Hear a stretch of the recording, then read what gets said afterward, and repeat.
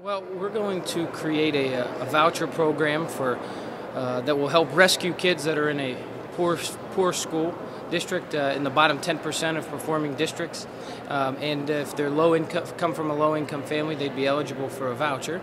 And then the second part of the bill is it will expand the EITC program to help middle income families be able to afford tuition, which obviously will allow them to have options in the education setting that they choose.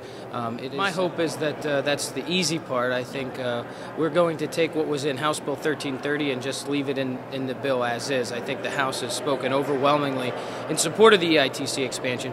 We're going to just accept that language in our bill and work on getting the year 1 and 2 of the voucher for poor kids that are in failing school districts, a voucher to help rescue them out of those districts. Well, I'm very excited that Representative Turzai is number 2 on the bill, and I hope our entire leadership team will embrace the need for school choice and education reform. And I'm not really interested in small victories. I want the victory of this being signed into law, and hopefully we can get it done before the summer recess.